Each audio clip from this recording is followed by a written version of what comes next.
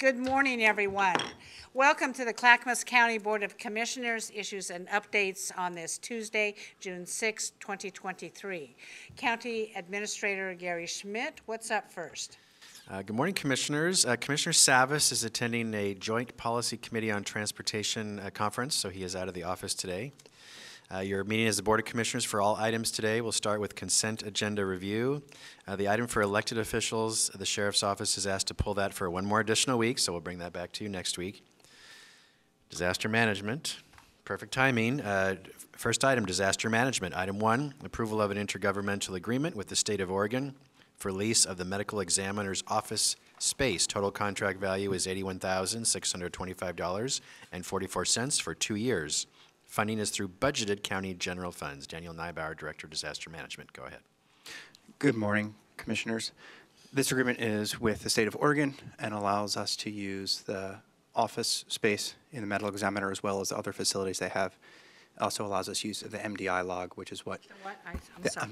The Medical Legal Death Investigator log, which is what the medical examiners use to track their cases. And so it's a relatively low cost over 2 years. And where is this located? In Happy Valley, right below where the Costco is in the state police office building there. I can find the address for you, to be exact. Yeah, I don't see an address on this agreement. Is there? Did I miss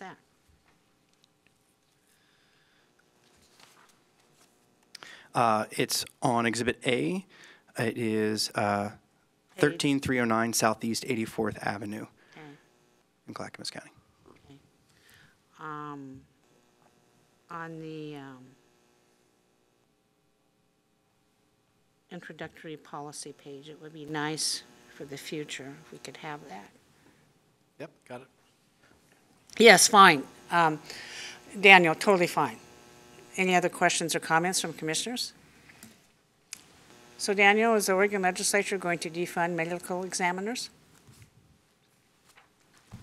I don't know. Trent can answer that question when he comes up. Yeah, I'm putting you all on the spot. They better not, because there goes more general fund money out the window. Just saying. I hope somebody's listening. Daniel Neibauer, seeing no further objections. Thank you for coming forward today. Thank you.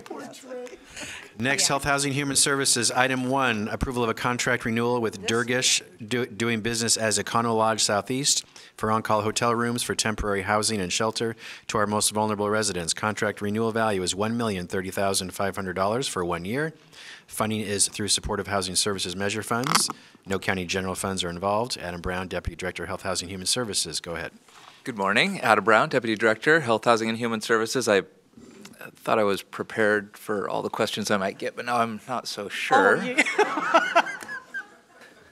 Okay. So this agreement was originally presented at issues on April 23rd, and the board asked staff to work with the motel owner to address a number of concerns related to the overall condition of the property and its impact on the surrounding community. So we did that and gave you an overview of that at issues last week. We have a new section in the agreement, or actually a revised section. So what was section 27, inspections, is now titled Inspection/Good Neighbor Efforts, and includes provisions related to the upkeep of the asset by the owner. Commissioners, do we have any questions on this? Commissioner Scholl? Yes, good morning. In your documentation here, I don't see a room rate per night. Yeah, so the room rate is $100 per night. Okay.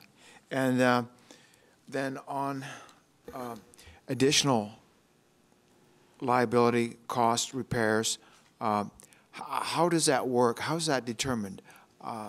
For example, if we have a liability for doing some sort of damage repair, how is the price determined?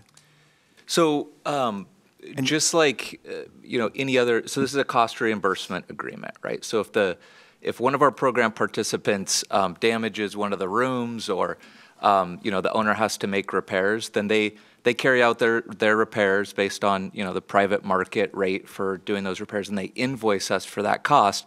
But they're required to provide us with supporting documentation, right, as part of our accounting practices, we require that to reimburse them for that expense. And will that amount come out of the total contract renewal value of $1,030,500? That's correct. Okay, good, Yeah. thank you.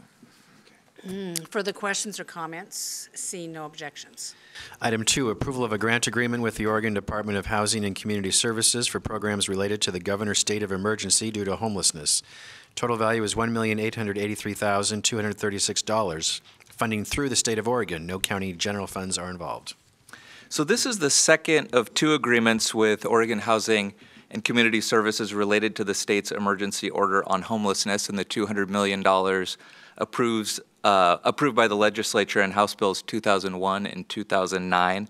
You approved the first agreement on May 4th, which was for outreach and rapid rehousing activities. And the second agreement is for eviction prevention rent assistance funds being distributed through community action agencies. So the state bifurcated its process for allocating these funds, and the Social Services Division acts as the community action agency for Clackamas County. So the funds are flowing through social services, whereas that first agreement was with our Housing and Community Development Division. Commissioner Schrader? Yeah, thanks. It's nice to see you, Adam. So with the continuum of care, are we kind of morphing that into more of an integrated system at this point? Yeah, Yeah. that's right. So, you know, this year we formed the Housing and Community Development Division, Right. which was our department's effort to consolidate all of our housing and homeless services under the purview of a single division. You know, historically, some of those services have been delivered by social services. Others were, you know, the Housing Authority, Community Development, et cetera. So over time, we're slowly working to consolidate the services. The first step was the formation of the new division. Some of this programming does still live in social services, but we're partnering really closely with them almost on a daily basis around the provision of all of our housing-related services. Okay. Do we have external community members yet involved in a continuum of care, like similar to Lane County, or is that an option as we move forward, do you think? We do still have our COC steering committee, which Okay. we're in the process of shifting to a broader homeless services advisory committee Okay. as part of our redesign of our homeless services advisory structure. That's in process now. Okay. Thanks, Adam. I appreciate it. Further questions or comments? Seeing no objections. Thank you for coming. Thank you. Sorry. Next, tourism. Item 1, approval of an amendment increasing funding from and extending duration of a professional services contract with Travel Portland. The amendment value is $256,018 for 12 months. Total contract value is increased to $425,529 for 3 years. Funding is through Travel Portland. No county general funds are involved. Samara Phelps, Tourism Executive Director, go ahead. Hi, it's Samara Phelps, Director of Tourism. And yes, this contract is to receive funds. The contract is with Travel Portland, but the funds come from the state transient lodging tax. And I'm happy to answer any questions if you have questions. What are these funds going to be used for?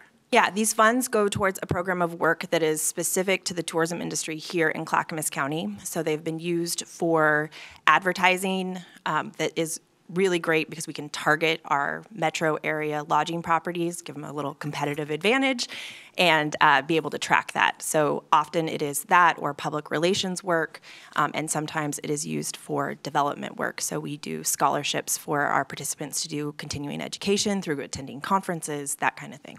Okay. Further questions? Seeing no objections. Thank you. Thank you. Next, Technology Services. Item 1, approval of a board order authorizing a purchase order through a cooperative contract with CDWG for HPE Aruba network switches. Total value is $399,333.98 for an estimated 7-year life cycle. Funding is through department cost allocations. No county general funds are involved. Lanu Parapilli, Director of Technology Services, and Dave DeVore. Go ahead, please, and please say what the acronyms are. Good morning, Chair and Commissioners. We are here to request your approval for the purchase of 85 Aruba network access layer switches. And the purchase is through CDWG using a cooperative agreement. The total value is $399,333. And the current network switches actually are at the end of support, so we need to upgrade them. This is actually the final phase of a multi-year plan to modernize our county network. The new switches provide higher functionality, greater security, which is a requirement for our CJIS compliance, which is the Criminal Justice Information Systems compliance. No county general funds are involved, and we request you to approve this purchase. Questions or comments from commissioners? Commissioner West. Please forgive my ignorance. Can you explain to me what a switch is and why it's important? Like, I'm just not sure what we're actually purchasing. It sounds super important on the paperwork, but in reality, I don't know what this is.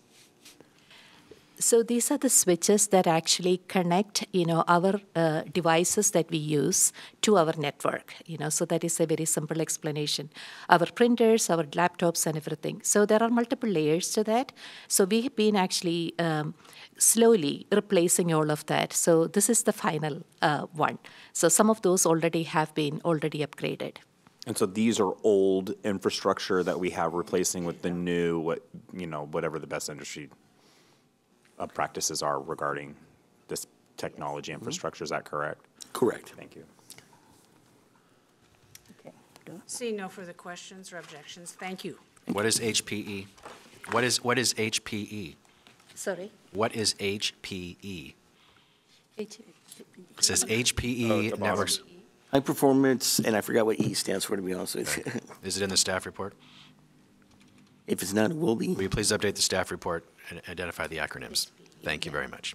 All right, next, Transportation and Development. Item 1, approval of an intergovernmental agreement for provisions of building inspection plan review services with the City of Happy Valley. Agreement value is up to $50,000 per year for 5 years. Funding is through restricted development permit fees. No county general funds are involved. Dan Johnson, Director of Transportation and Development. Go ahead. Good morning, Chair Smith, Commissioners. Essentially before you today for consideration is a mutually beneficial intergovernmental agreement between Clackamas County and the City of Happy Valley for basically plan review and building inspection services. Basically, these kind of agreements allow us to be flexible and adapt to our various staffing needs and or our workload or capacity issues we may face. We have had an IGA in place before that allowed the city to use our services. This is basically replacing that IGA and making it mutually beneficial if we have the need for their services and if they have the capacity and we can use them.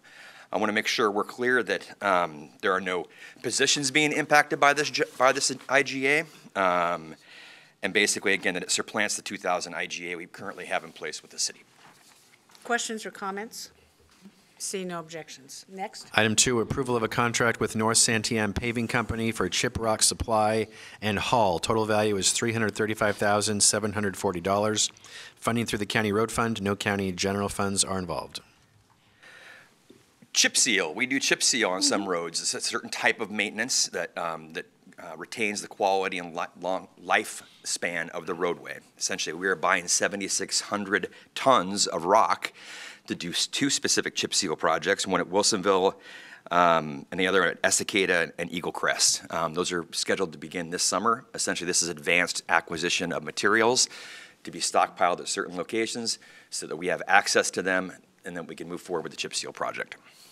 Commissioner West? Is this a new relationship, or is this the vendor who's provided us these products in the past, or is this like a new? It's basically simple. I mean, we went out. I probably should have read that. My apologies. This is not a new relationship, but basically the project we have to advertise them in accordance with ORS and LCRB rules. Those bids were accepted and opened on May 26th, and it was determined this was the lowest qualified bidder as a part of that process. To provide those. To provide these materials. These materials for your work. Okay. And what is chip? Can you explain what the chip thing? What is it, like gravel? Well, it's more than gravel. It is basically a way where they apply a mixture of rock and a slurry seal over the rock and the roadbed to provide traction. It also provides, again, extends the livelihood and length of the road. Is it like does it look like asphalt or? Yes. It does. Okay. Yes. Thank you. A little rougher. I mean, it's okay. a little rougher, but it's not like a grind and inlay where we pave the whole new road. It's basically a rock surface or bed that goes over it. There's an oil mat that's put over it that then, again, protects the quality of the road. Okay, thank you. Further questions or comments? Seeing no objections. Item 3, approval of a personal services contract with Acela for migrating the Acela on-premises software to the Acela Cloud hosted SaaS platform with 5 years annual maintenance. The total contract value is $1,116,902.50 for 5 years. Funding is through development permit fees. No county general funds are involved. Okay. We have, DTD uses what's called the Acela Automation Permitting Software. It's the primary permitting software that we have throughout our organization. And it's used for building permits, engineering permits, and any type of majority of the permits that we issue, okay? It deals with routing, processing, approving, and issuance, all the technicality around our internal coordination around the permit. Calculates fee collection, et cetera. So it's on the financial side as well. We have had this software for quite some time, okay? And we have been assessing what the cleanest path forward is to get our software upgraded to current standards. The software we have is relatively old. And then secondly, what's the cheapest path to get there, okay? And essentially, we have assumed and assessed the fact that entering into this contract with Acela essentially allows us to take the on-site system that we have right now and take it to the cloud, and we do it in the cloud, okay? And it also, I'm going to highlight the fact that it's under we have special contract pricing right now, and while the total amount seems high, the rates that we are getting charged are low, okay, compared to the rest of the market. But essentially, with this upgrade, a couple things that will happen. One, it's going to remove the need to have on-site servers host the software, so on-site being here on the facility, reduce the demands on tech services staff, as the vendor will become responsible for the maintaining and updating the software. It's going to also provide the ability to add a geographic information systems module and enhanced support systems. The geographic information systems, or it's known as GIS, allows you to coordinate tabular data or data points and represent them visually and geographically on a map. So it allows that conversion of data from the physical form into the visual form and allows you to assess and market and see where patterns of certain growth or development or inspection are taking place. Approval of this purchase, well, back up. In negotiations, the vendor is under a cooperative pricing agreement. DTD was able to secure incentivized pricing that is available if the cooperative contract is executed prior to June 30th, 2023. This cooperative pricing results in a savings of over $333,000. It's a 5-year contract. You can see on the first page of the contract, extends through 2027.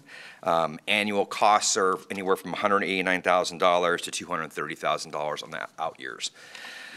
I'd be happy to answer any questions you might have, but essentially, in short, this reduces on-site responsibility for TS, transfers that to our consultant or our supplier, and provides the services at cheaper cost.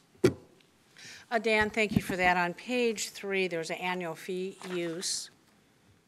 Now, are payments made yearly, or do we pay all of it in one lump sum? Thank you. Month or? Yearly. Yeah. So Annually. the first year through 24 is $189,000. The next year is, so we make those payments yearly. I like that idea. Correct. Thank you very much. I'd also like to highlight, no general fund associated with this, as the county administrator said. It's all through restricted services funding. So. That's very good, because during COVID, this particular department really turned on a dime and was able to implement online electronic application for a lot of the building permits and all kinds of permits. And I'm sure this will enhance those services further. Just curious, is there any other regions or neighbors that are using software like this? I mean, are we like... Yeah, where are we on the pecking order? I'm not competitive or anything. Good morning, Chair Smith and Commissioner. Cheryl Bell, Assistant Director of Development for the department. Yeah, no, we are We are probably leading in what we're doing with our two platforms. We have two different types of software. We have this one we're talking about today, which is our Excella. It's our engine, drives everything that we do. And then we have our online permitting software, which is how you apply and how we do plan review, and that's through Evolve. It's Project Docs, so we branded it Development Direct. So we are with those two companies because they are the primary ones used by most jurisdictions in Oregon. So it's familiarity for our customers when they come in. They've seen those projects before. But we are pushing the system quite a bit, doing pretty innovative things. And it's this good relationship with the vendors that's helping us do that. So is this a Scylla program that you're buying, this whole new, is it integrated with what the user does? Is it user-friendly type? I mean, do they go together like this? It's kind of the engine in the background. So the users are primarily using our other platform, our Development Direct platform. But this Excella is our current permitting system, so we're familiar with it. This upgrade is going to give our customers better options. Okay. And and these two vendors, the one that the customer uses, the Development Direct and Excella, they are business partners. So they partner really well, and that's one of the other options in this contract is if we're developing new things, these two partners really want to see those succeed, and they'll work together. Yeah, I like the way this is going. Very good. Yeah, Commissioner West. So we're looking to go into a contract that is valued at about 1.1 million, right? Yeah? And it's with the current vendor that we've already had established good relationship with. Yes. So is this like an upgrade into the service level from 1990s to 2023? Yes, we're upgrading our system. We haven't done an upgrade in a while, primarily because of COVID. Okay. And so with this, we're going to the cloud, we're doing a migration to the cloud, and we're getting an upgrade of the system. And we're defraying other internal costs that we would be having to pay to subsidize the internal operation of the software. Is that internal, those would be, it sounds expensive and dated in its process if we went that route? This reduces our internal liability, our county liability in regards to the software and the maintenance of it, and reduces our overall costs. Okay. It is the cheapest, most efficient, and reasoned way to move forward with advancing the software. Does it also give you guys more tools within the software to be better customer service, more responsive, better data for better information? Are we, for a good cost and less liability, this is a reasonable upgrade? Yes. Yes. Okay, thank you. Thank you very much. This is quite informative and exciting. We're Thank you. excited too. Yes, see no objections, go forward. Thank you. That is it for the request Thank you. for consent agenda. All these items will be on this Thursday's business meeting agenda. Next, Clackamas County Investment Policy Review. Clackamas County Treasurer Brian Nava will present. There was a memo in your packet and the policy.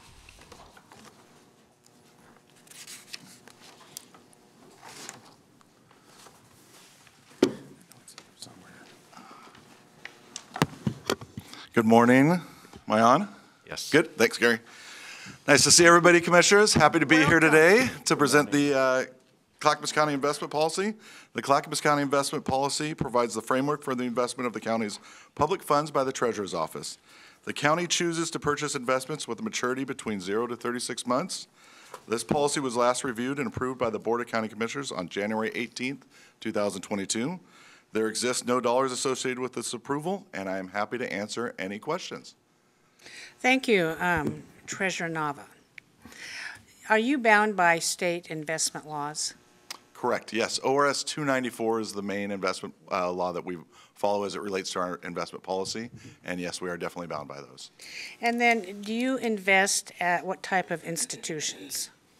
Geez, so we have a plethora of different institutions that we can invest in. I mean, for example, if you look at our portfolio, we've done the Clackamas County School District, which was great. We also do a lot of U.S. Treasuries, which was a little scary up until the last week, but they've increased the debt ceiling is what I'm referring to there. And so we'll do federal farm credits, and so we have a really diverse portfolio that we invest in. And you, at banks, do you buy CDs? Do you buy high yield? Correct, yes. We'll buy some CDs, and then we have money markets in the various banks to ensure our liquidity. So our priorities are really safety, liquidity, yield in that order. And so, you know, I won't go into the Silicon Valley Bank kind of situation, but we invest in a lot of money markets at the various banks. We try and do a lot of local banks too, Lewis and Clark Bank, things like that, to invest back into our local community as well. So what happened with Silicon Valley Bank and some of these mid-sized banks was they invested in treasuries, and then the interest rates came going up, and for whatever reason, they were not nimble enough to take some of those investments and move them over to the other side of the ledger, and therefore they failed. So when you say that you invest in treasuries and U.S. bonds, I assume what percentage of the county's investments are in those bonds compared to the other? Right. So generally speaking, we do a cash flow analysis, so we're constantly looking at our liquidity, so that one of the main priorities we have is that we're not having to call investments, so that we're not falling victim to a little bit of what Silicon Valley Bank did, which was they didn't have enough liquidity. So when and don't quote me on these numbers, but I believe they had to cash in $20 billion of investments and only got $18 billion back, so because they didn't have the liquidity available to pay their bills, more or less, or pay the people as they come to get their money. So what percentage, again, of the county's investments are in U.S. treasuries versus the other? I can get you that information. I don't have it sitting right here, but I'll definitely get it. I'm just curious, because people listening to this, they want to know that we're solvent. It's their taxpayer money, and we are, and that's why I'm asking these questions. Our Treasury Department's doing very, very good. So you invest, the banks that you use, like you say, different types of investments are federally chartered? Correct. So they have the FDIC state insurance. chartered? Yep, correct. Chartered, and when you say state chartered, those are some more of our smaller regional banks. Correct. We do big and small, and they all fall under a qualified depository, and so their collateralization rules are much higher than what would be required for your and I bank accounts. So if you look quarterly, Oregon State Treasury actually requires those banks to submit their collateralization levels. And right now it's about 2/3 collateralized, and they collateralize each other as well. So if one of those banks fails, the other banks will have to kind of pick up that slack. So our money, I would argue, is nationally speaking, every local government, as long as they're following the rules, is probably the safest money that As long there's as the out there. banks are following the rules. Correct. Yes, that's the issue. That's a little bit scary, but thank you very much, Brian. We have a couple comments. Commissioner Scholl? Yes, good morning, Treasurer Nava. Morning. When you look at the potential changes in the U.S. economy in the coming year, 2 years, do you have any mechanism for assessing Clackamas County investments?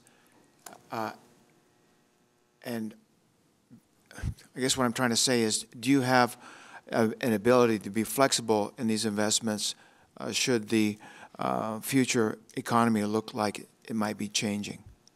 Absolutely. So within this investment policy with the 0 to 36-month range, that's where we're constantly looking at. So I sit on the Oregon Short-Term Fund Board.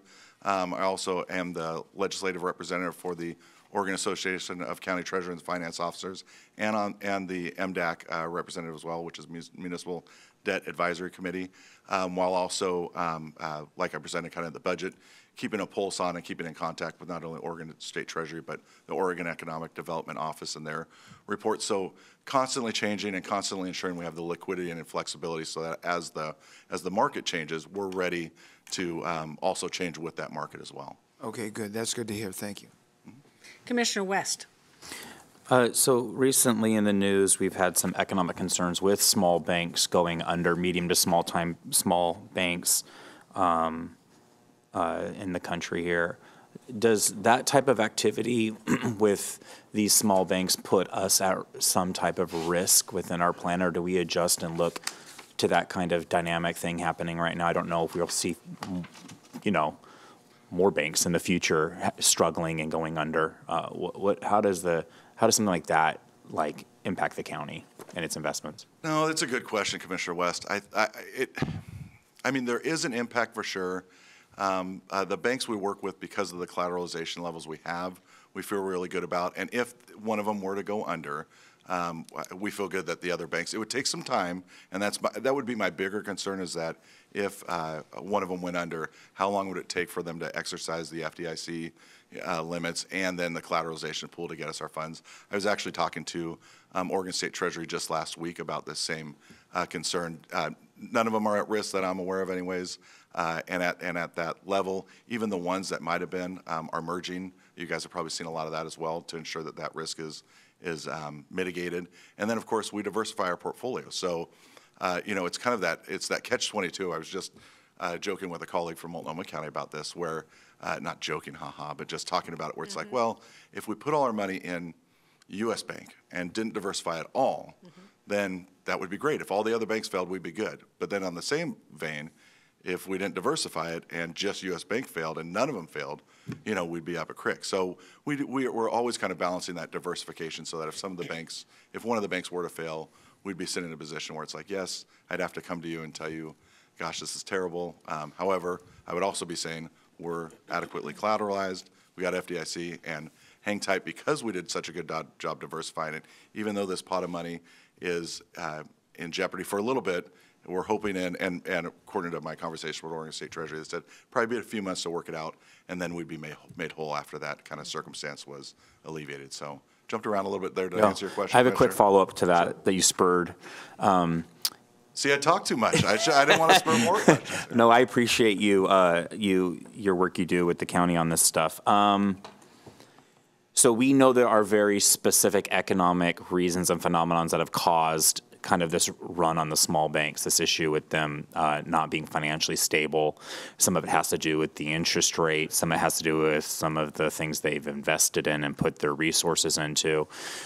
Do we monitor and watch our regional banks to see if they are on the same negative pathway that these other like Signature Bank and these other banks were engaging in? Do we see within the industry a systemic issue potentially that could lead to some of our banks doing the same thing? And can we be proactive in protecting the public dollars in that sense? Right, absolutely. I mean, the short answer is yes. Absolutely, talking to our banks all the time, our investors, and really just keeping a pulse on the market to make sure that, if they're on that path, what are they doing to kind of thwart it? And I mean, 100% honest, two of our banks have merged with other banks to kind of mitigate that problem that you're talking about. So it is to some extent a systemic problem just on what's occurred, but at the same time, keeping a pulse on it to say, okay, the ones that we're invested in are holding our money.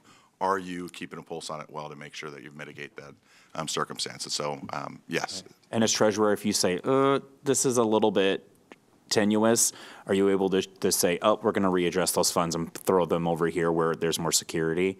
Are you able to kind of keep a pulse? Maybe if you get wind of something saying, I know you're merging and everything, but we're not the litmus test for your success with our public dollars. Right. Are you able to be that nimble within absolutely, the plan? Absolutely. Okay. Mm-hmm. Thank you. If anything, from the recent bank failures, it has made us uber aware of the financial, and we're no longer, I believe, so complacent. Complacency oftentimes drives failures, and that's what I want to guard against. You talk about mergers. I know Umpqua Bank bought out Columbia Bank. We were at Columbia Bank, and boy, was that fun, and not. And what other banks merged locally?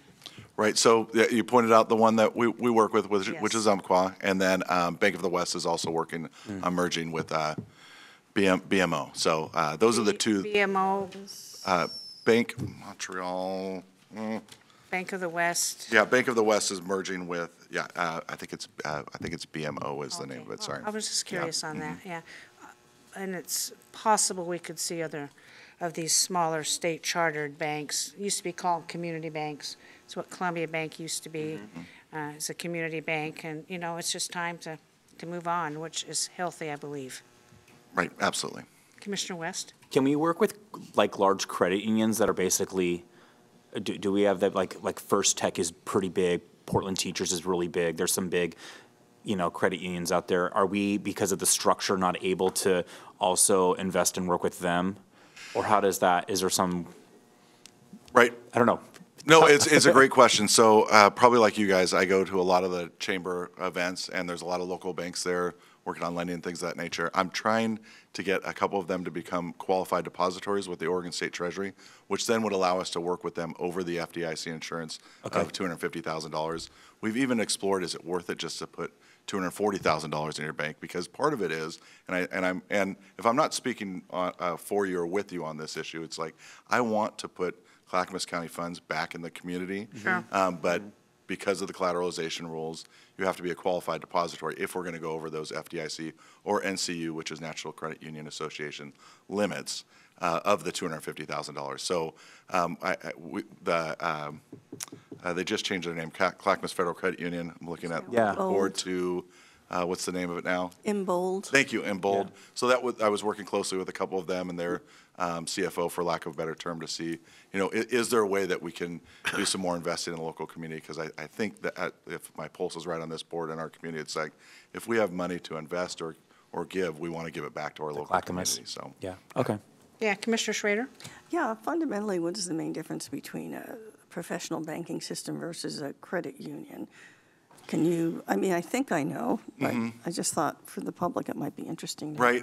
I mean, the standards of care can be different as well between, when we're talking the Federal Deposit, FDIC insurance and the National Credit Union Association insurance. I mean, in terms of statute and things of that nature, they're still going to have to go through the state collateralization rules. So definitely there's fundamental differences of being involved in the community, though, because I would argue that, for the most part, the credit unions that are in our community do a very good job of being at some of those chamber events and other events to reach out and try and invest back in the community. And part of our questions have been more recently is can you provide information on how the funds that we're investing with you are then making it back to our the public of Clackamas County. Too. But we haven't seen the credit unions have the same issues as the smaller banks, have we? Is it just different structurally, or is it? I would be going out on a ledge a little bit, but I think that the structure is a good point. They're ensuring their liquidity is at the appropriate level to ensure they can fund. Not necessarily. A bank run's really tough, but in general, knowing their clientele to say they're ready to be able to provide those funds as needed. Okay, liquidity. All right, thank you. Thank you. Any further questions or comments? Treasurer Nava, thank you very much for this very fine report and answering all of our questions. Commissioners, nice seeing you guys. Would you please make a motion to approve the policy? Thank you, Gary. All right, just a moment. I will accept a motion to approve. Just a minute, let me get it. The Clackamas County Treasurer's what? Investment policy. Investment policy. Chair, I move that we approve the Clackamas County Treasurer's investment policy. Second. Commissioner West has moved we approve the Clackamas County Treasurer's investment policy. It has been seconded by Commissioner Schrader. Further discussion? Seeing none, Tony, please call the poll. Commissioner Schull. Aye. Commissioner Schrader. Aye. Commissioner West. Aye. Chair Smith. Aye, motion passes 4-0. Thank you very much, Brian. Okay, thanks, guys. Thank you. Next, legislative update. Trent Wilson from Public and Government Affairs will present. There's one item at least, and that is a draft letter to the governor. And then any other items you want to bring up, Trent. Go ahead, please. Good morning, commissioners. Thanks for having me back. On May 16th, you, as a board, approved support of Senate Bill 1044, which was requested by the governor through a series of correspondences with Commissioner West to support new funding on top of what OHA is already trying to do that would go towards substance abuse and behavioral health. And so this is funding in addition to what the state budget was already trying to accomplish. So this is a priority funding bill for the governor. You supported it. We have communicated that support to the legislature as well as with the governor's office that we have followed through on that request. But on May 16th, you also asked us to provide this letter to sort of close the loop on that correspondence that was going on between Commissioner West and the governor. But because it was a board action, we are making it a board letter. So that letter is now before you today, and I'm here to answer any questions that I can if you have some. I do have some questions about this letter, but Commissioner West, please go first. Thank you so much. Just some clarification. on the content of the letter, and overall, I think you guys did a really great job in the response. Can you, and maybe, Mary, you might help with this too, some of these questions. I see you over there. So we aim to create mobile in-reach teams that can respond in the first 3 days of judicial days for when somebody's going to be potentially civically committed, or they will be directed beyond their, it will no longer be self-directed by the patient or the client. It would have to be intervened by the courts for commitment and some type of treatment or care. And I see some conversation here about peer support, which is, I think, very unique and special within Clackamas County.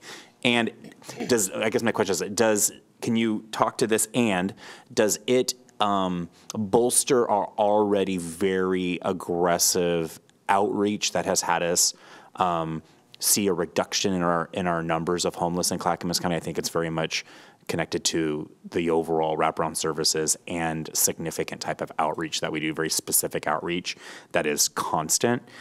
And is this something to help with that outreach support with this specific population that is at risk? So I will jump in. Good morning, everyone. Mary Rumbaugh, Clackamas County Behavioral Health Division Director. Thank you, Chair Smith and Commissioners, for allowing me to come up.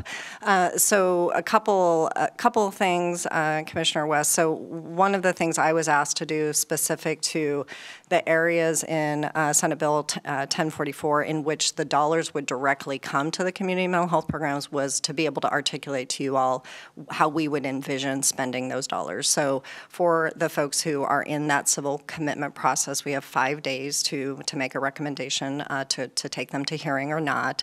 And day 3 becomes very critical. It really is that point where, you know, are we making that recommendation, or are we having a conversation with the hospital about them dropping the hold?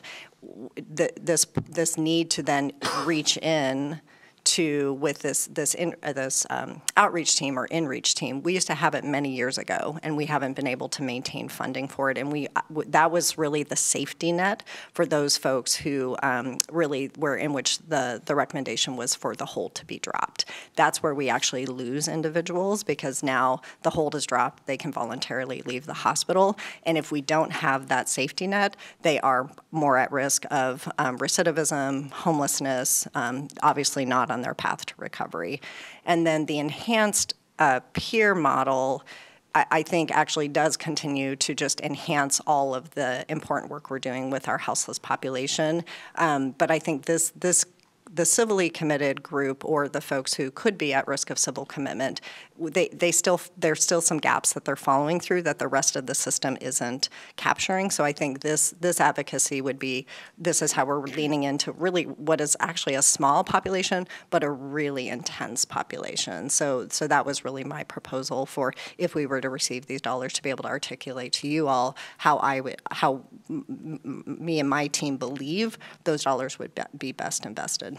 Would you agree that the small population that is often in acute crisis uses a large portion of the resources available, and with these gaps, we're less effective in targeting those resources towards the patient's individual needs?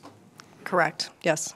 I agree. And have you seen this work in the past, even though we don't have funding for it now? Have you seen it be successful in helping people get the treatment they need?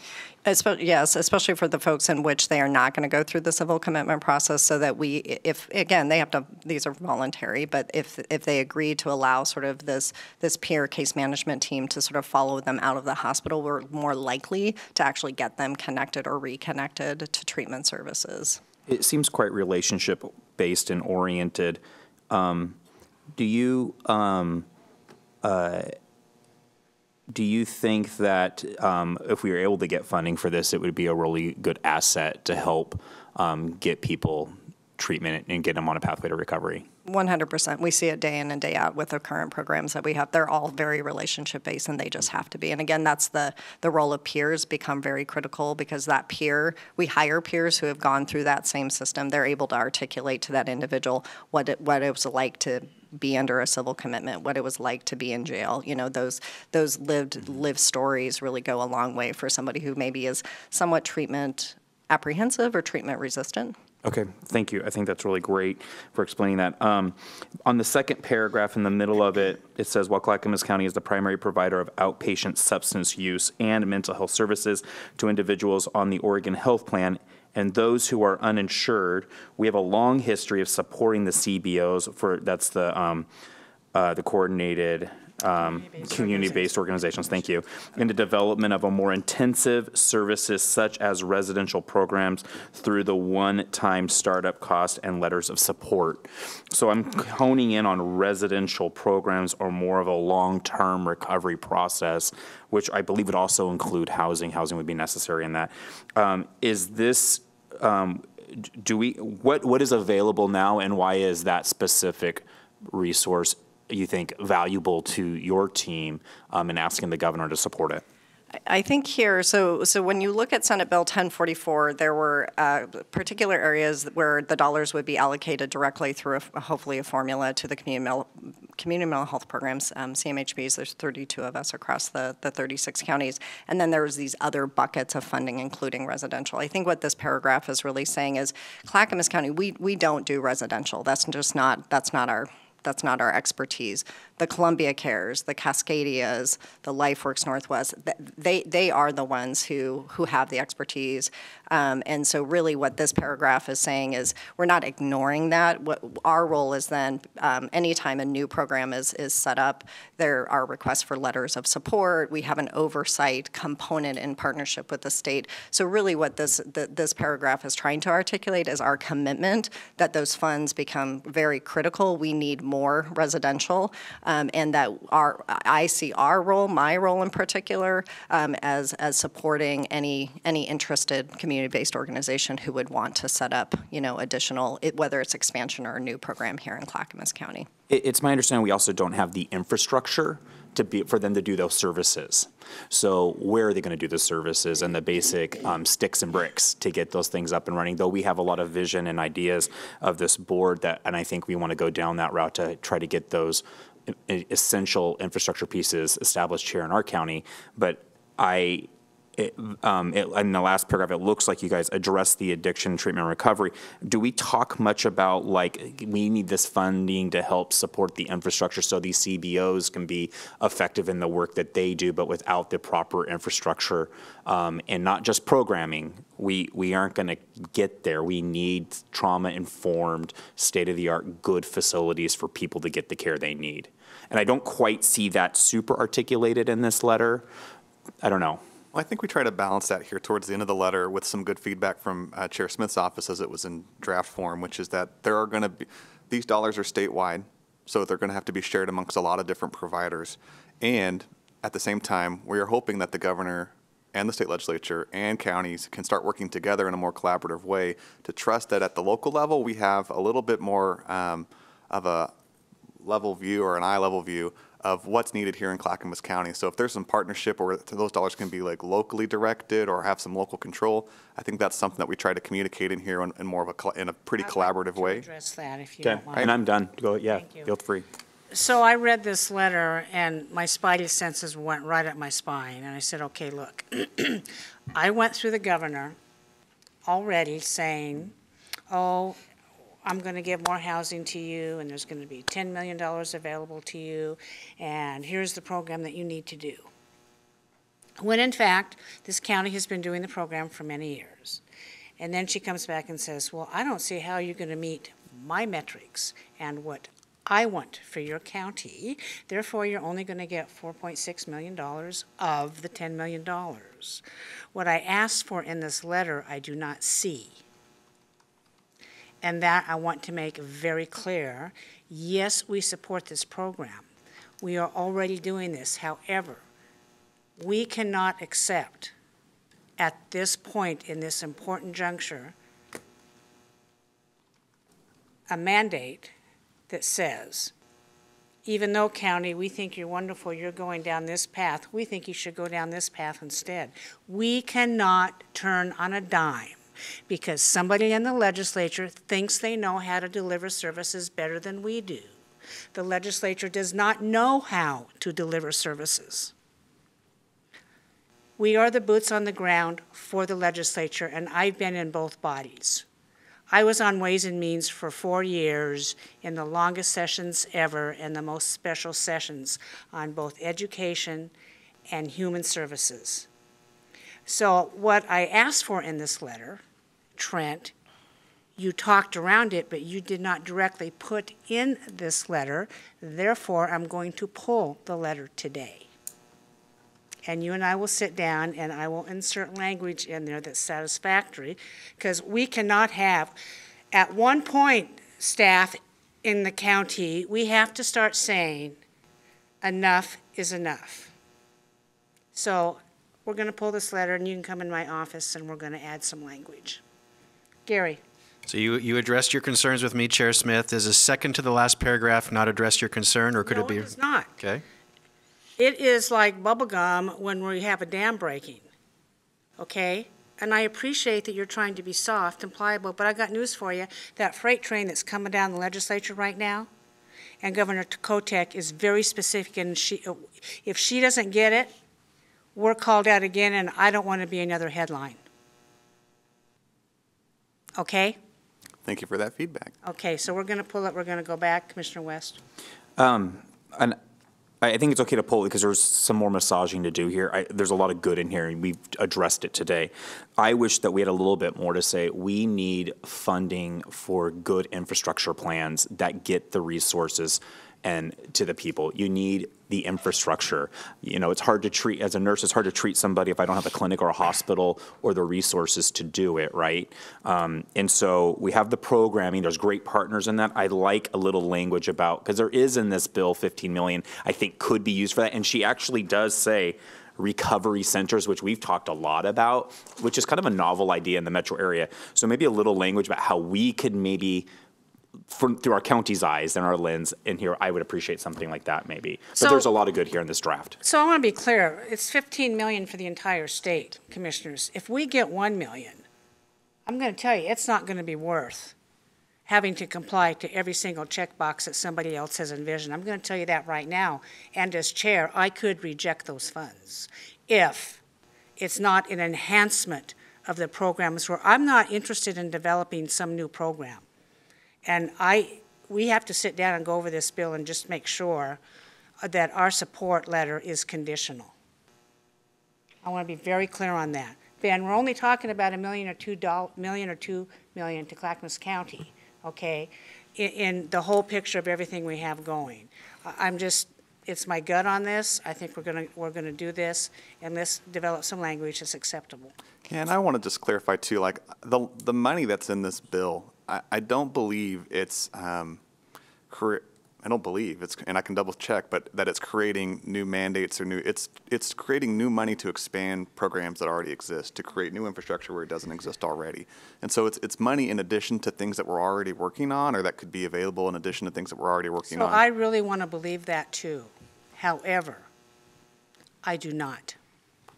All right. Thank you. Commissioner West. I'll say this is, I get the unfunded mandates and the bureaucratic strings that are often tied to money. I agree with the chair on that. But as we look to maybe do some innovative stuff around the recovery center, which we're sharing language with the governor on this in every one of these emails back and forth between me and her office.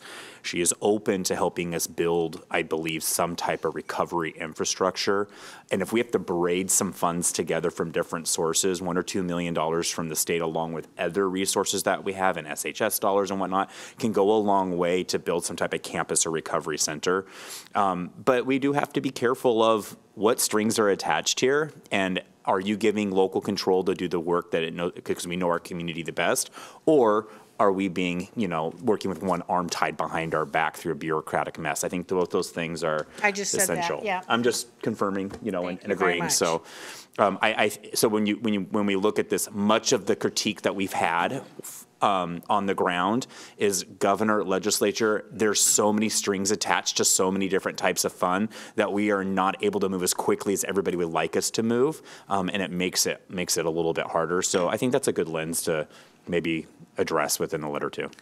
And I'm wondering if I could respond to Commissioner West. So when we talk about infrastructure, I'm really glad you brought this up because I do wonder if we want to be a little even more articulate. In the last 2 legislative sessions, there was large investments in behavioral health housing, some of it directly to community mental health programs. Most of it was about $300 million that was available just to community-based organizations to apply. And it was actually for infrastructure, but no ongoing funding. My concern continues to be if we end up really focusing on just building up, allowing for bricks and sticks, which there has to be some flexibility. Some of the funding, it literally was only for bricks and sticks, and then there was no operating. And that's my concern. I actually think there are already still dollars out there for bricks and sticks, but where the legislature has lagged the last 2 years is being able to be flexible enough with those dollars to say, oh, and by the way, you can use it for operating. So even the behavioral health housing investment that we're receiving, once the money is gone, the money is gone. And so, and luckily that was the most flexible. We could use it for a purchase, we could use it for operating, and then when it's gone, we have to look at, again, how we're braiding. So I wonder if there's a way to just be a little bit more explicit about, infrastructure is important, but if we don't have funding ongoing for operating, you can build the best program possible. That is a conundrum, and we've heard that before too, and this board is very much concerned about that, and we've voiced those concerns. What's first, the chicken or the egg? I know. You can't deliver services unless you have a place to put people. Exactly. You can't treat people unless we can get them off the streets. So it's a huge societal debate that continually rages. What I'm going to say is we can only do what we can do at each particular moment in time. This letter is one particular moment in time with a very small amount of money that we will receive even a smaller amount of money, and I want to guard and protect what we're doing in this county without additional mandates on top of us for a very little small amount of money. Thank you, Commissioner Schrader. Yeah. So my understanding is that the operations with what we do, I understand that is separate from the sticks and bricks. But I guess my question is, what will the model be? Will a sticks and bricks be, maybe this is to my colleagues, largely be under the auspice of a CBO, a community organization? Community-based organization? Yeah. Or would it, because that's what I'm hearing from you, Mary, is that you can build it, but if you don't have the operational money, is this more of a public nonprofit partnership with sticks and bricks as a piece of it? Because as you said, my understanding, the opioid money, which is what we've been talking about, is only one time, right? That's it, and then it's gone. So we can use it for whatever we want to use it for, and if it is to operationalize, then that's not a good thing. So I think there's more that at least I have to understand in my head about how that would work. Because do we as a county want to actually take over and run a sticks and bricks center, or do we work with a nonprofit to build something of substance where, again, we collaborate and coordinate together? That's kind of how I'm seeing it. And if I can just address that, Commissioner Schrader, my advocacy will always be, wherever possible, we're supporting a community-based organization. Okay. The dollars stretch farther. I'm sorry, we're just very expensive employees, and I think we have a place in the continuum for services and supports, but things like large recovery centers, residential, the dollars will just stretch farther, and that's their area of expertise, and that's what we should be, in my humble opinion, that's what we should be supporting. No, and I think that there's a way to get there, and I think it's necessary. I do agree we don't have any place to put people. And just with my visits to the hospitals, not being a nurse like my colleague, but they have expressed to me, again, that's what they're facing, no place to put these folks. So there's even a possibility of a collaboration with our hospital systems, or as you said, a private system coming in to just give us that space. So, but you're a collaborator with them. You're not going to be alone in operationalizing those things. Yep. Okay. Being clear? Okay. Thank you. Concluding statement. I just wanted to address my colleague Commissioner Schrader's comments about this. I would say yes. right? So where's the best partnership? I don't see the county running a large recovery center. I think that would be inefficient and a giant burden on what our capabilities are and our scope of ability. But being able to find the appropriate partner, whether it's a nonprofit that's quite skilled in this, or a CBO, or Mary, we would collaborate and work in a way to find that best partner. I think is essential. But sometimes getting that facility piece of that appropriate, asset and infrastructure up, not just around programming. We have a lot of programmers right now in the metro area. We lack quality infrastructure. And when we say a recovery center, it sounds like the governor agrees with that statement. There have been, what is the third or fourth letter between basically us and her on that issue. And she, in our meeting, was very open and acknowledged the need to help the county, and specifically Clackamas County, in helping it get a recovery center or recovery-oriented system of care off the ground, and agreed with us. And so I appreciate the continued dialogue with her, but I just don't see that little nuance piece about infrastructure here. So there's a little massaging to do, but we're on our way with the draft, and thank you. Thank you, and we can work with your PAs to schedule that time to work on those edits. Any other discussion on this issue? Trent, do you have anything else for our legislative update? Longest walkout in Oregon's history. When did that happen? 5 weeks ago. 5 weeks ago. I do have a question regarding defunding of the medical examiner. Can you answer that question? You asked if the state's trying to defund county medical examiner programs. Was that the question? I think the state medical examiner office is in this sort of in-between state of where they were and where they're trying to get to. And they, when the legislative session was in full motion, they were trying to nuance some very interesting things. I don't know if the state legislature is fully focused on that in the same way that we might be here with some of our concerns. I think they're trying to figure out how to keep the House and the divorce. And we're talking about the garbage bill or what we're going to eat on Thursday with this particular issue. There's just so many unknowns. But this is a huge medical situation across all counties in the state of Oregon. Is there a bill that would do this? It's in the OHA's budget, so it's kind of be nuanced there. OHA budget, and from what I understand, Trent and our crack lobby team, that when they return on, they're going to sign, die, and possibly return in the end of the month, that they're going to be passing budget bills. So if this is hidden in the budget bill, that's very dangerous. It could be hidden, but we've been working with other counties, the 14 other counties who participate in the same way. We've been providing what our financial need is if this transition is going to happen. We've been very clear and submitting what we need to be successful in this regard. So we will have records of sharing what we need to do to be successful. Thank you. And is the Association of Oregon Counties take a position on this? I believe they have, but I know that doesn't affect all 36 counties, but I can confirm that. There are medical examiners in all 36 counties. Right, but the changes that the state medical examiner office is trying to implement doesn't affect all 36. It's because it's complicated, and I wish Daniel were here still, but it's because we don't hire our own, but we have an office, and so we're in some sort of contract with the state. And that's always been kind of a different situation. Is the Office of Medical Examiner a constitutional requirement for counties? I don't know. We need to find that out. And if it's a core county service. And if we have to fund it ourselves, there goes some other important program maybe legislators would want. Just saying.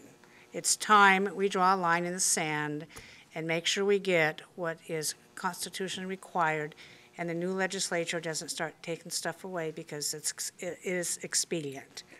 Thank you very much. Thank you. Thanks for coming forward. Very good work. Gary, what's next? Next, review of your business meeting agenda for this Thursday, June 8, 2023, 6 p.m. It's an evening business meeting. All you have is all the consent agenda items you discussed today and public communication and the regular agenda. If you have any questions, please let me know prior to Thursday. Final item today is Commissioner Communications. Commissioners, communications.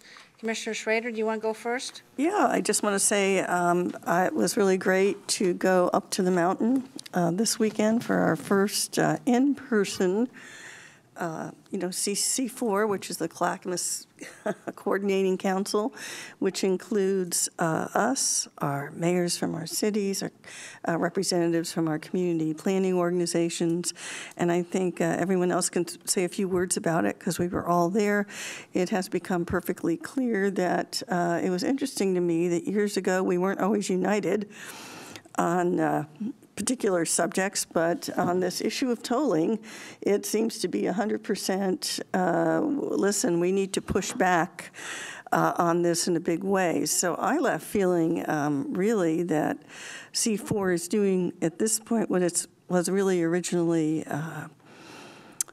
planned to do, was to reduce conflict between us and our other neighbors in government, to improve communication between our community planning organizations, our cities, and the county, and that this is going to be a unifying experience as we work through this issue of tolling, the fairness of it, the equity of it, how it's going to affect our folks, and how at this point in time we are all unanimously opposed to moving forward with this as written at this point. So more to come with that. It was also great to see my colleagues in a more informal setting, and have time just to chat with things that we really wanted to do.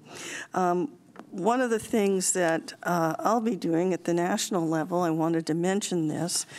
I am a chair of a national committee, Community Economic and Workforce Development, and as such, I will be pushing forward a proposed resolution on the Economic Development Administration reauthorization.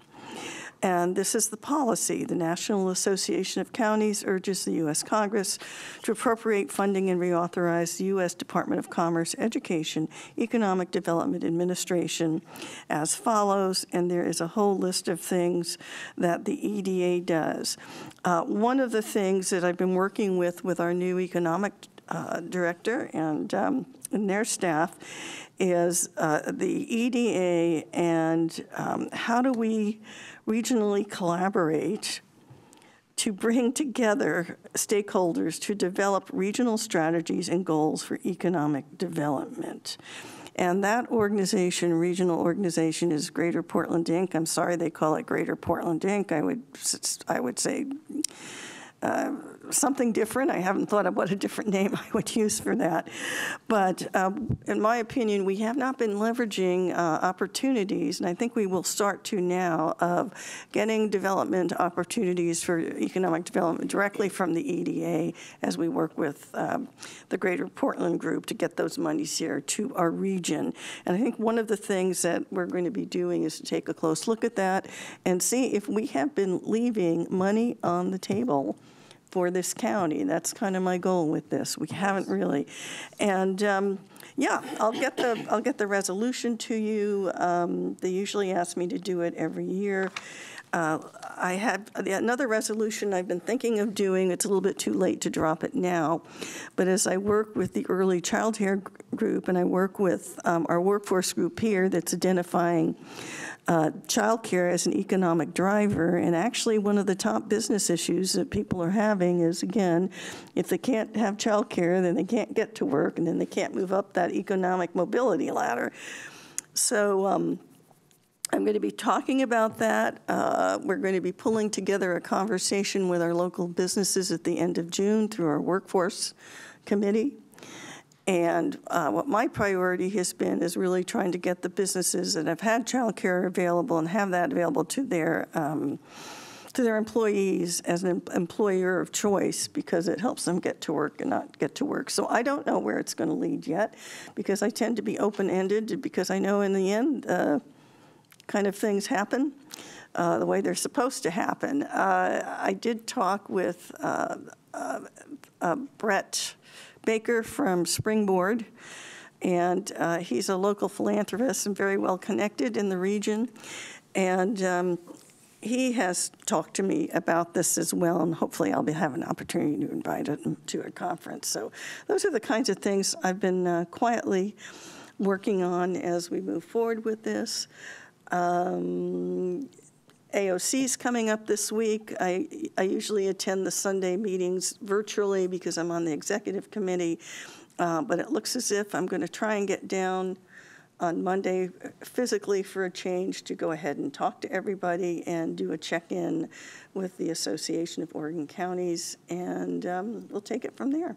Okay, thank you. Thank you. Your resolution, does this board need to give you support on that? Or are you That would okay? be, no, that would be great if the board would support this. This And is a are we on pretty timeline for that? It'll happen this July, so we're okay. So if you want to write a letter of support to do that, Okay, okay, Gary, great. just put it on a, All right. on a track for us to support that. Yeah, that would be fantastic. That would be good. And- More the merrier. And I will try and work on a resolution in the future that deals with the human services component as well as the economic development component of childcare. I haven't gotten that fleshed out yet, but I think it crosses two of those arenas. I think it is an economic driver that gets people back to work. But I also know that, there's the early childhood component of PK through 3. I'm a member of that group. About the earlier you get kids, to help families really know how to parent and be good parents, the way you have programs that helps, children grow and learn, you usually stave off a lot of potential problems later in their development. And like I didn't have a problem, I grew up with an Italian family, so we were parented by everybody. But it's true, they just handed babies off to various people, and so I'm facetious about it. But not everybody has that kind of structure, where you can learn from, maybe a familial family. But it's also how do we work with this so young kids can get what they need to succeed in life, because brain development at those ages is just goes real fast, and it really helps with future outcomes to make sure they're getting what they need. So, sorry, I didn't mean to wax eloquent. Thank you very much. Up next, Commissioner West. Yeah, C4 was a really great event. It was my first C4 retreat. Day one, we talked about housing. Looks like C4 might be expanding. Actually, I'll back up. I have the honor to serve as the Clackamas County liaison. Paul Savas, Commissioner Savas, is the chair, co-chair with Brian Hodson, Mayor Canby, and then I am assigned as the county's representative with Commissioner Savas.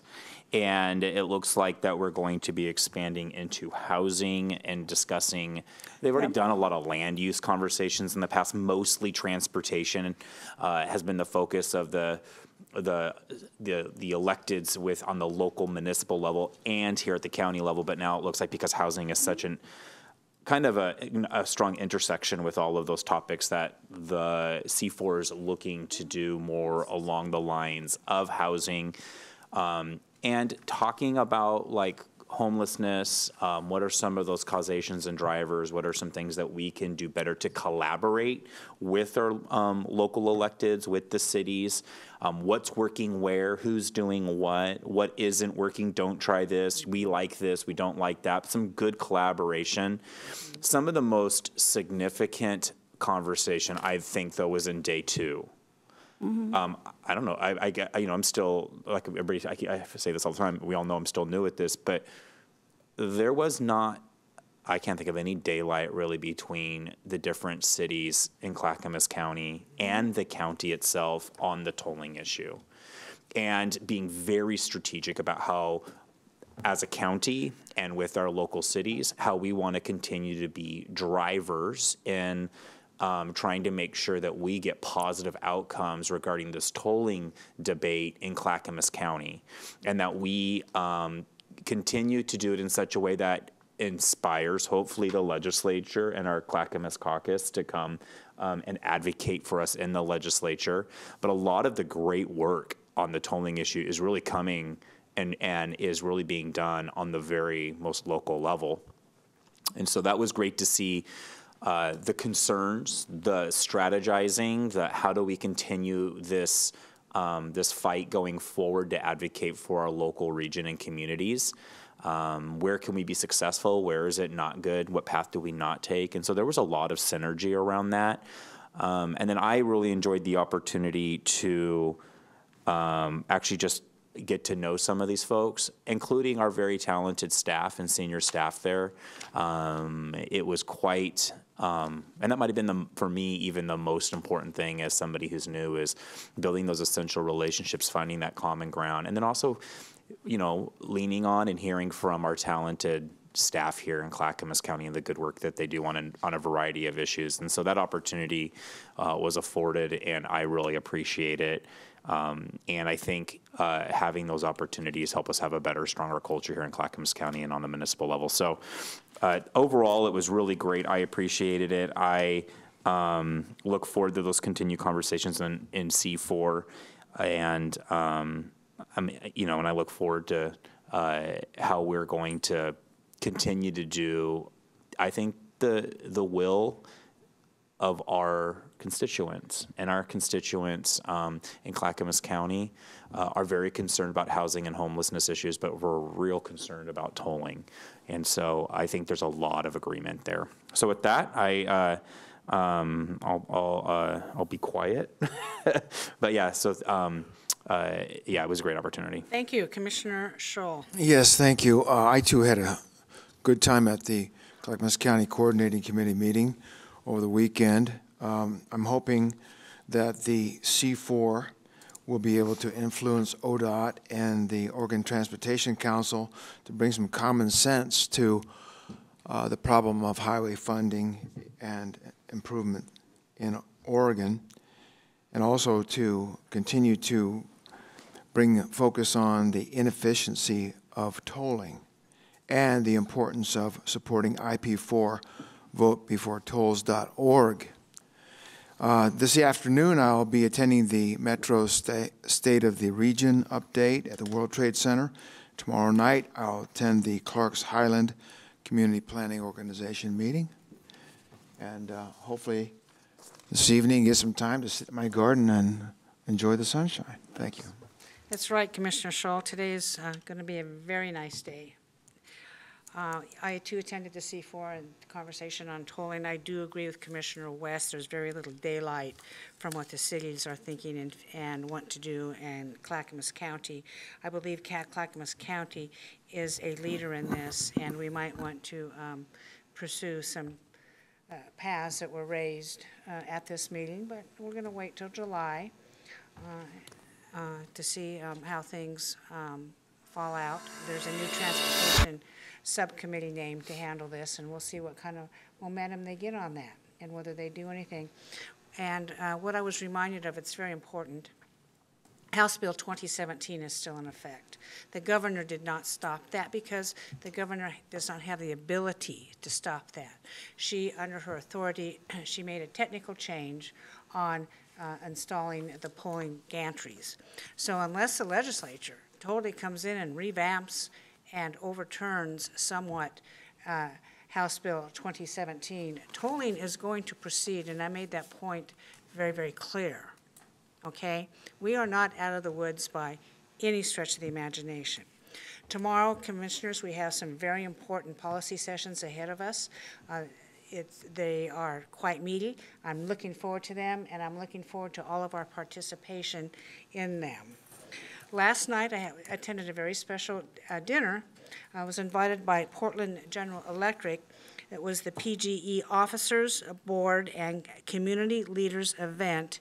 It was held at OMSI on the waterfront off of Clay and Water Avenue, I think is what it's called, in Turbine Hall. Turbine Hall, Mark may remember, it's the old PGE cogeneration facility, and they still have the big cranes that go, and they're painted bright yellow, and now it's a children's museum. But it was very significant that we dined there last night. It was a very eclectic mix of leaders from around the region. A few electeds were there. We had people from industry, high tech, education. The Port of Portland was represented to discuss PGE's further initiatives on carbon reduction and green energy. And they are looking for partnerships. However, I will be meeting with them to discuss further what their plans are. And as you know, we have partnered with Portland General Electric on several initiatives last year and this year, and this year reapplying for the BRIC grant of $500,000 so they can put in underground power from boring up the mountain. And that's a redo because the language wasn't quite right the first time around. So we're working on that as well. More to come on that as we engage in conversations.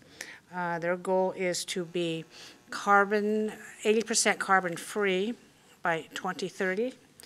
That is a huge lift. And then net carbon neutral by 2050. And yes, I am very concerned how that's going to impact local governments as we go forward. So I'm looking forward to continued conversations with them.